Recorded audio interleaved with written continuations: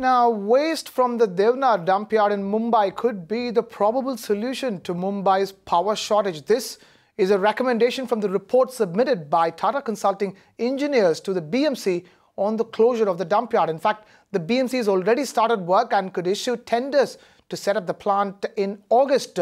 Work on the plant is expected to start by the end of the year. Viewers would recall that intermittent fires in the Deonar dumpyard early this year had caused a public health crisis. Now, Disha Shah again gets us the details of the plan to clean up Deonar. Take a look.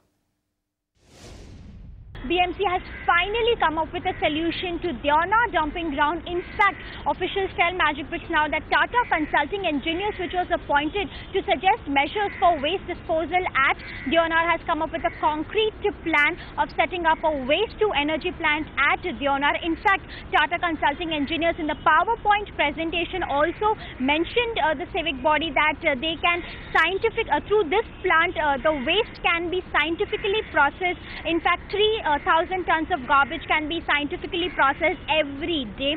In fact, officials also tell us that out of 120 hectares of land, the project will need only 14.2 hectares of land to set up this project, and the estimated the cost of this project is 1,000 crore rupees, and Tata Consulting Engineers have promised that the time span of this project could last for 25 years. In fact, not only this, the main feature of this plant will be to process scientifically maximum of the waste in minimum required area. Remember, 3,000 tons of garbage will be generated scientifically, which is which is double than what the city is generating right now.